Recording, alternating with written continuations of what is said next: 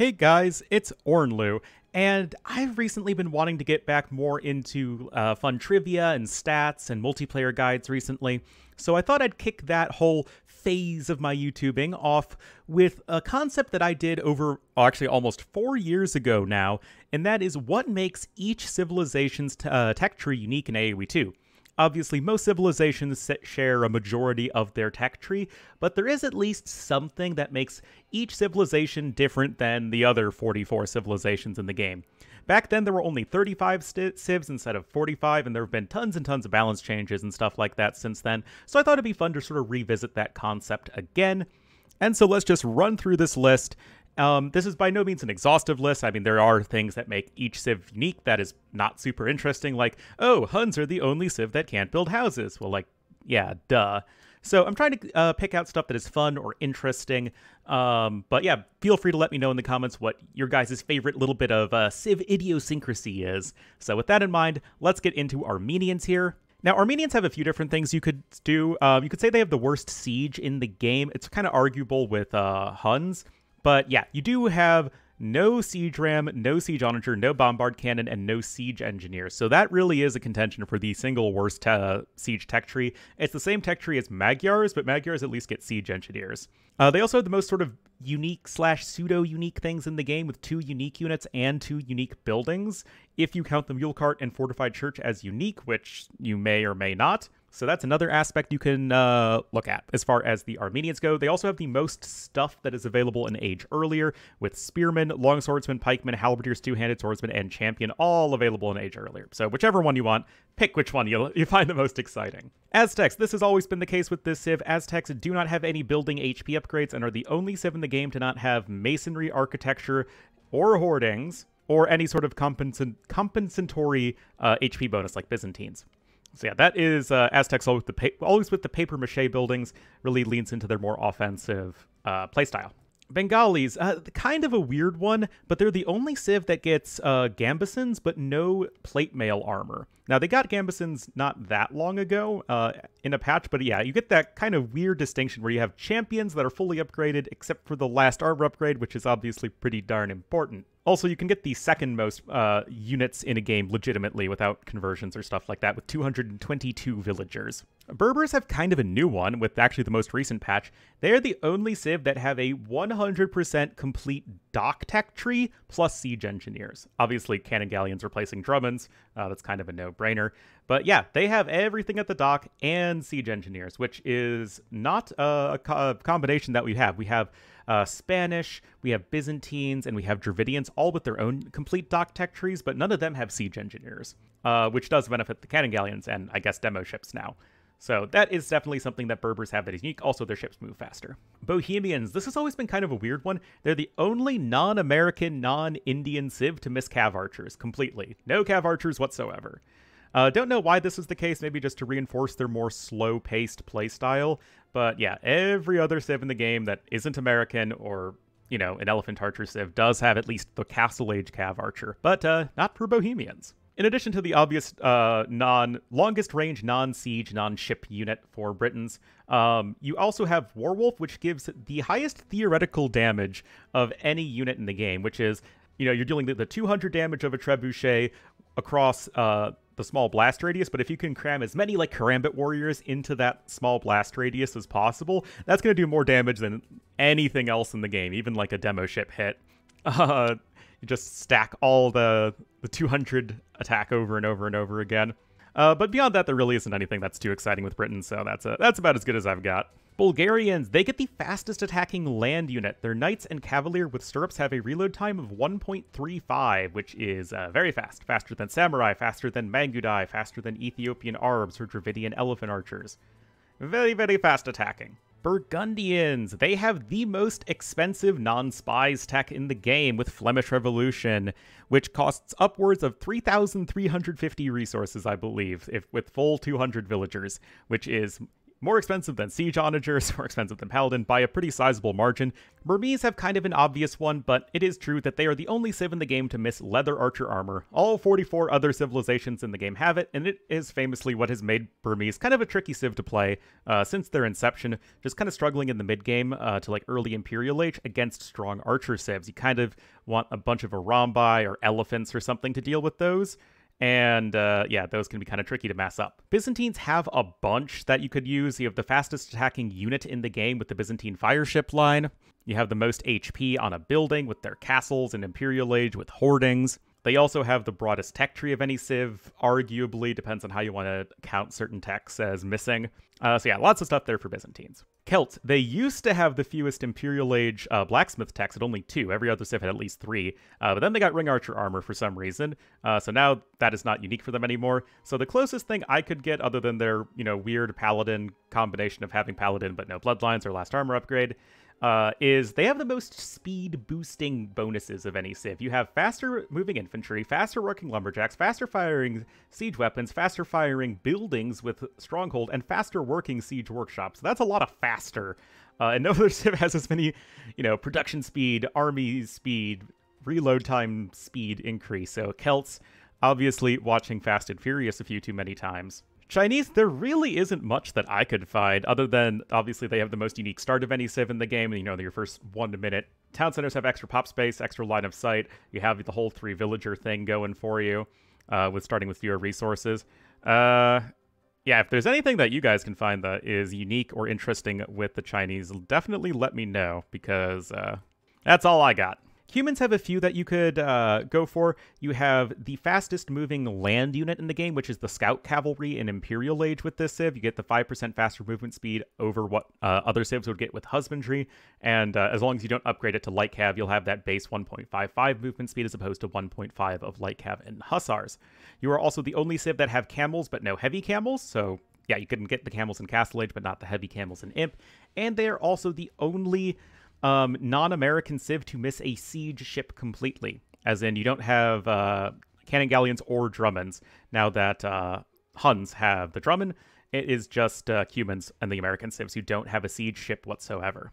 Dravidians, to the surprise of, I'm sure, nobody, have the fewest units and techs available at a stable, with only 3 little non-X's here. You just get Light Cav and Battle Elephants. Yes, you do get Woot Steel, but obviously the Dravidian stable is kind of a meme, and with good reason.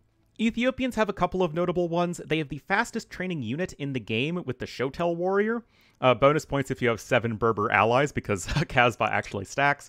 So yeah, Shotel Warriors train the fastest of any unit in the game. They're also the only civ with a complete siege workshop tech tree, and also have siege engineers. Obviously, we're not counting Ornlu, they technically don't get armored elephants. They don't have a complete siege tech tree. Yeah, I know you guys in the comments.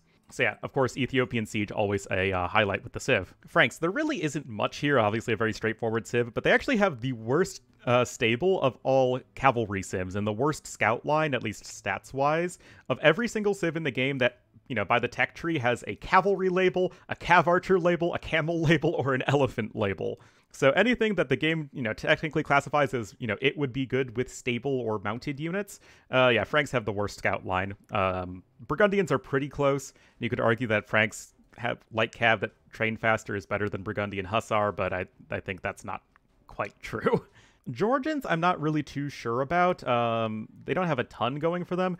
They should have some of the highest theoretical damage of any building with a fully garrisoned Svan Tower keep, but I don't know if that's technically the case. I don't know if there are situations where 4 cannonball Teuton bombard towers with the Chinese ally still do more damage than like as many units as you can clump up, but that might be one. Also, they have the most efficient late game economy with the fortified churches, so you actually have a better late game eco than literally every other civ in the game, so long as you have everybody within the fortified church radius, which is obviously not necessarily the case. Beyond that, if you can think of something else that makes Georgians unique as far as the tech tree and bonuses go, definitely let me know in the comments. Goths, it's a pretty obvious one, but you have the most bonuses to a single type of unit of any sort of civ. You have, You have 2 civ bonuses, an infantry unique unit, 2 infantry-related unique techs, and an infantry-related team bonus. No other civ has as many bonuses stacked up for one unit category as the Goths do. I think the Turks are the second closest with having 4 bonuses for their gunpowder. But yeah, obviously Goths, they do infantry. Gujaras, this one's kind of funny. They actually have 0 fully upgraded units. No civ in the entire Gujara tech tree gets all the available upgrades that, you would be able to get with the civ. Obviously, you have holes here at the archery range. You missed the last armor upgrade. Your infantry is a joke. Your cavalry units, although incredibly good, don't have blast furnace. Your siege units don't have siege engineers. And also you're missing, siege onager and whatnot. None of your ships are fully upgraded. You don't have dry dock. Chakrams don't get blast furnace or squires. Monks don't get block printing. And I guess technically they're trade carts. You get caravan, like every civ in the game.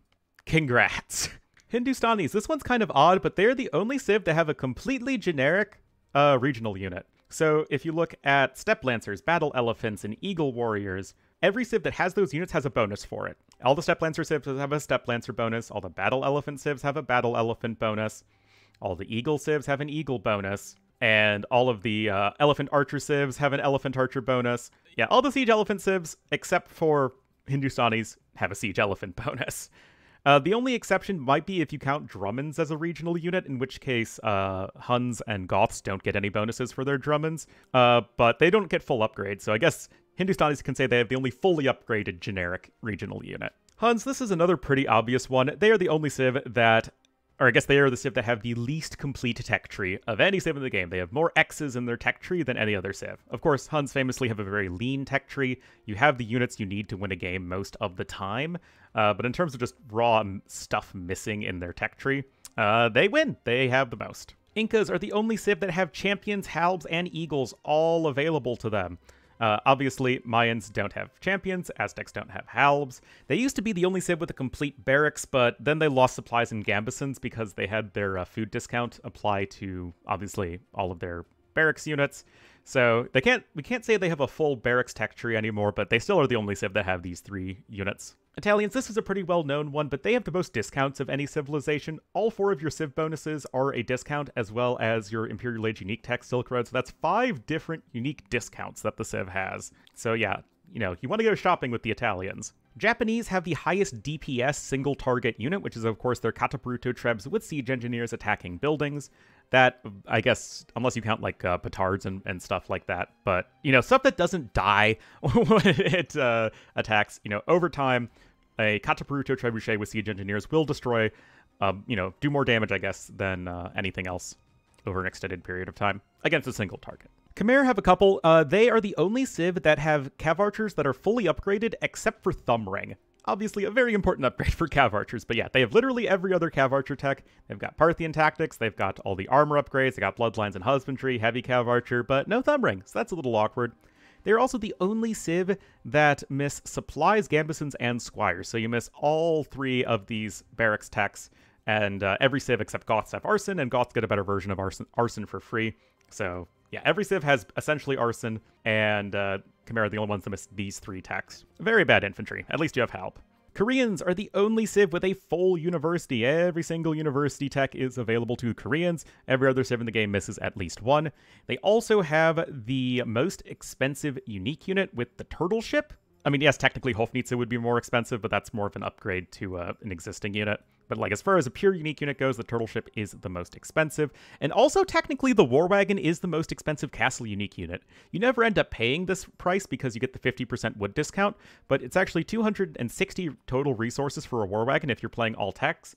And if you compare it to the war elephant, it's actually only 255 resources. So technically they're more expensive than war elephants. Oh yeah, they're also the only civ to miss both blast furnace and plate barding armor for their cavalry.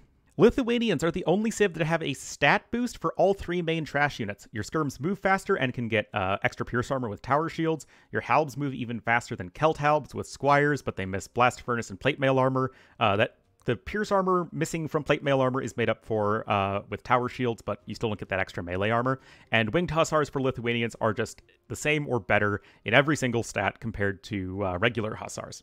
You don't have blast furnace, but the extra attack you have makes up for that. Magyars, again, this is a pretty well-known one, but they're the only civ to have fully upgraded arbalests and paladins. A civ like Huns, they have mostly fully upgraded cav archers and paladins. So yeah, you have two of your most powerful mainline units fully upgraded, but otherwise Magyars are a pretty simple civ. Malay, this one is of course very well known, but they're the only civ that have a stable that you can build to miss chain barding armor, so obviously their cavalry misses a lot of armor. They also have the best wood to food conversion, with their fish traps having 2,145 food on them.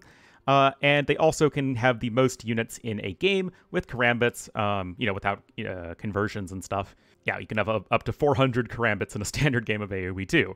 If you have no villagers, only karambits. Malians, this one is also pretty well known. They're the only civ to have a completely open Castle Age tech tree, minus the regional units, of course. But yeah, every single unit and tech is available to Malians, except for Gambesons, but they get a better version of Gambesons for free, so yeah, I'm not going to count that against them. Mayans are also a pretty straightforward civ, but they do have the cheapest building in the game, which is their palisade walls with the discount, only 2 wood, like back in the day.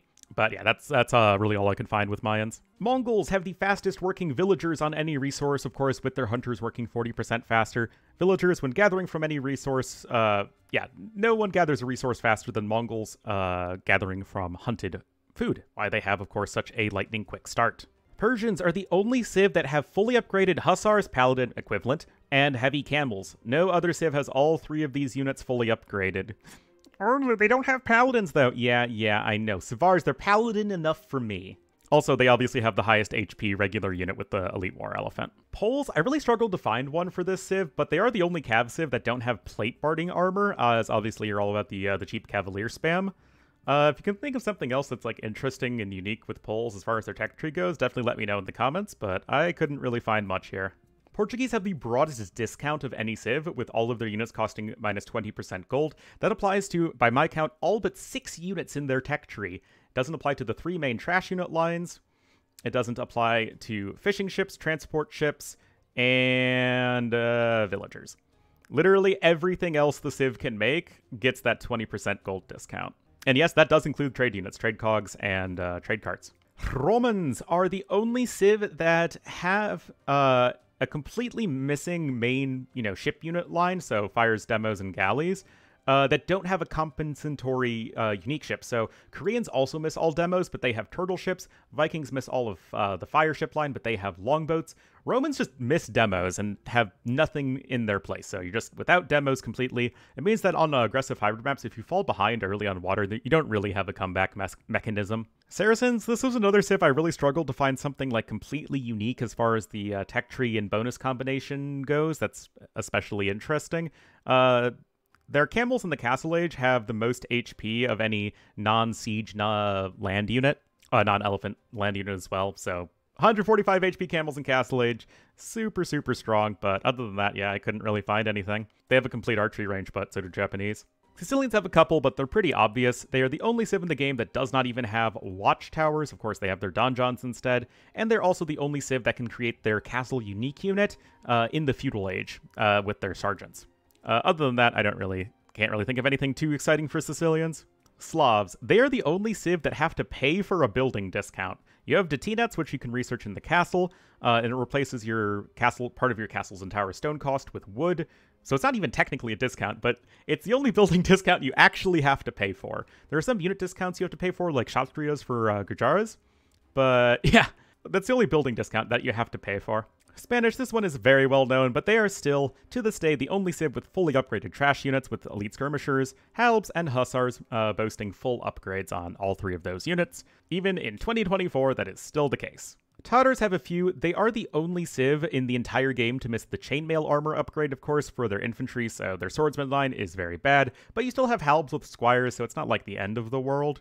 They also have the longest ranged unit in the game with the Timurid Siegecraft Trebuchets with siege engineers. That is 19 range, longer than anything else. And they are also the only civ that can create a unique, a completely, separate unique unit in the Siege Workshop with the Flaming Camel. That was changed in one of the more recent patches. You do get Hofnitsa, of course, for Bohemians, but that's, an upgrade to the Bombard Cannon. It's not a complete unique unit. Teutons have the most bonuses of any civilization, with 6 distinct bonuses, although I would personally kind of combine the town center garrison space and the tower garrison space, but still, according to the game, they have 6 bonuses. Every other civ has 5 or fewer. They also have the highest melee anything in the game with the Elite Teutonic Knight with full upgrades. It even has more melee armor than a fortified wall by 1, and the fortified wall has the most melee armor of any standard building you can get. Castles, for reference, only have 8 melee armor by default. And of course, they are the only civ that have scout cavalry, but no light cavalry. Turks, this one, I think is pretty well known. They're the only civ that miss Elite Skirmisher. Gujaras miss Pikemen as well as Turks now, so that's not unique anymore, but Turks are still the only civ to miss Elite Skirmisher in the game. They also have the most gunpowder bonuses with 1, 2, 3... Or wait, 1, 2, 3. You got a gunpowder unique unit, and you got artillery, so yeah, round 4. Vietnamese, this was another one I kind of struggled to find something super unique for, but they are the only civ in the game, or rather they are the civ that have the highest HP of a non-unique unit with their battle elephants. You get, 420 HP on those guys with shot truss, which is more than anything in the game except for the elite war elephant. Actually, the standard war elephant too, but still, highest HP.